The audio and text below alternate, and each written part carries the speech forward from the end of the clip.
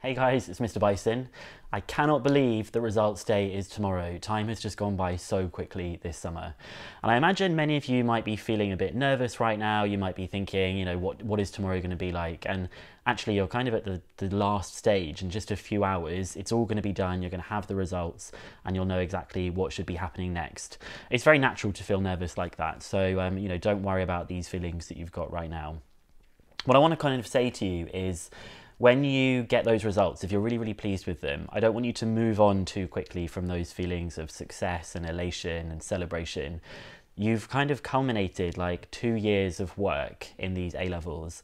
And actually for maths, it's all the learning that you've been doing ever since you were a toddler and learning how to sort of count numbers.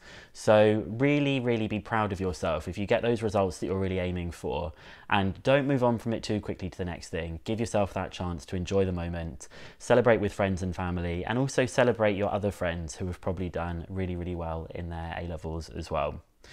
If things maybe haven't gone to plan, now is maybe a good day to start thinking, okay, if things haven't gone quite as good as I think, perhaps this is a chance to think about, where would I want to go next? What could I do instead?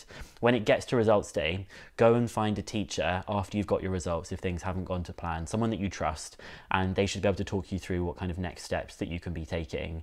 And if you don't get good advice from the first teacher, go and speak to someone else as well. It's a really important day as well, but hopefully that won't be something that's happening for you.